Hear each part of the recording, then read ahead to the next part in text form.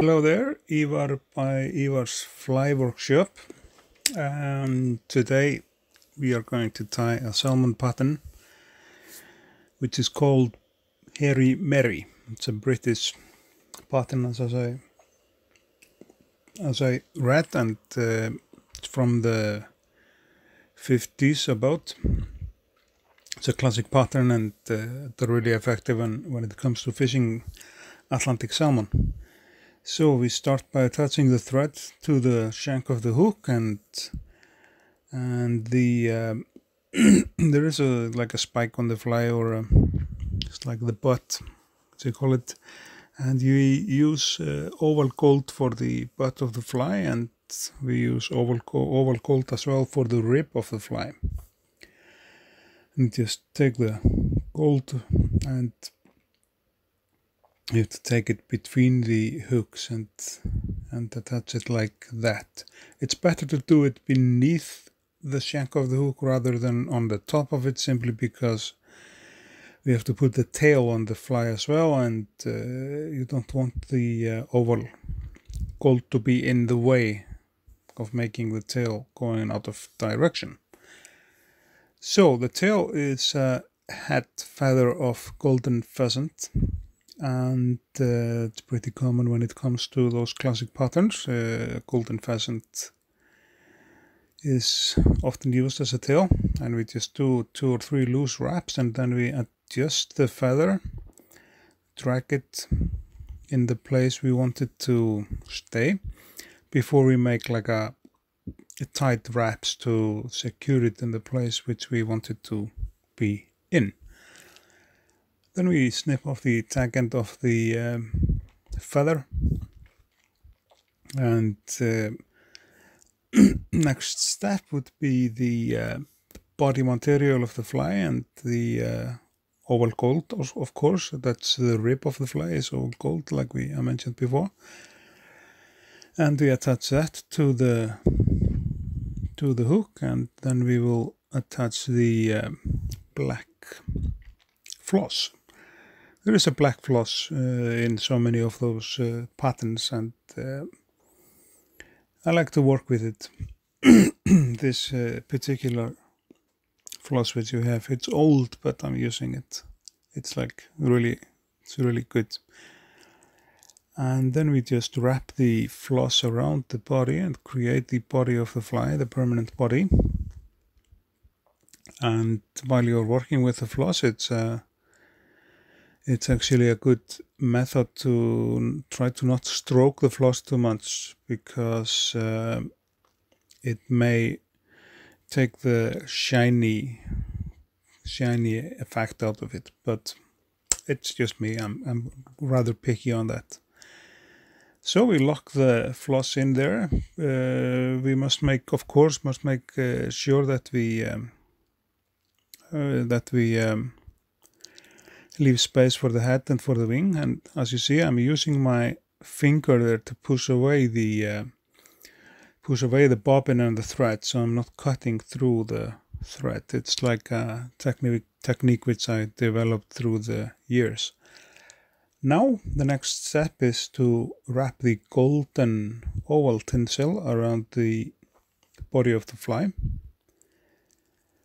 and we lock it in place there with few wraps. And actually for this fly I'm using a 12-0 thread, simply because on those salmon flies which have hair wing and stuff, I don't want to use too thick thread. Now it comes to the beard or the collar or the hackle. We are not going to do a hackle on this one. The beard will be just enough, and we are using a light blue rooster or a cock feather. Just take it off like this quickly. Then we measure out the length of the fibers, and it's okay if the end of the fibers are touching the barb of the hook. It's no big deal, but some people, it just depends. Some people like to keep keep it shorter than I do. Some people are keeping it a little bit longer, so I'm just kind of in between there somewhere. And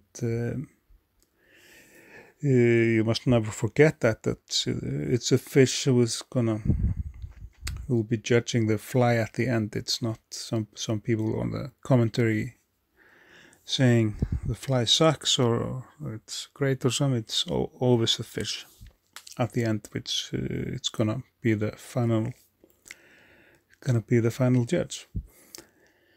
So we attach the beard to the fly, and then we are going to concentrate on the wing. We need to build up like a small platform there, which we already did. I'm using a brown squirrel for the wing, and it's like a good chunk of fur. So I do not use a hair stacker myself. I'm not used to that. I just pinch the end of the fur and pull out the shorter hairs. So we measure it in like that. The end of the wing should be about touching the end of the tail of the fly. It's kind of like a rule of thumb. And I trim it in its place. I keep it between my finger, pinched there, and I take a drop of varnish and put it, as you see, I'm holding the hair there, or the fur.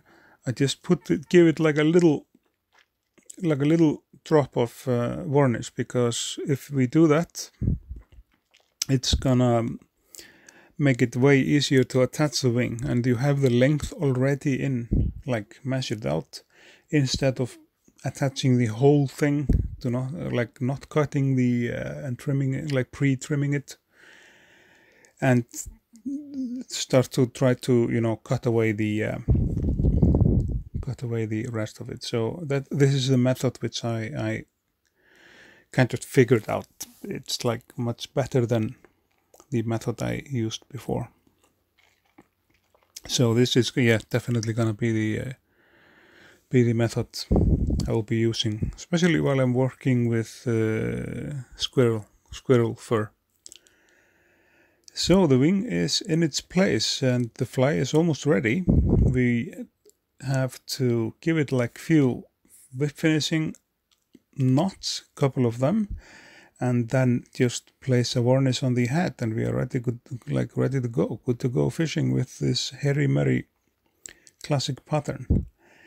The wing color should be all brown, but at the moment I just have this natural brown, like dyed hair, so we are using them instead of a brown fur instead. But it's okay, it will do both ways, because this fly will definitely catch some fish, even though the wing is not like it's described in the original pattern. So we'll just coat it with varnish there, and that's about it. We are good to go. So I just want to say thanks for watching, and I want to thank everybody for the reaction which the channel has got. It's way beyond what I ever expected, and I will be coming up with more videos, and we are doing them both in Icelandic and English to spread out the Icelandic knowledge in fly tying and open the gateway to Icelandic flies and fly tying methods. So that's all for now, and I will see you guys in the next video. Thank you.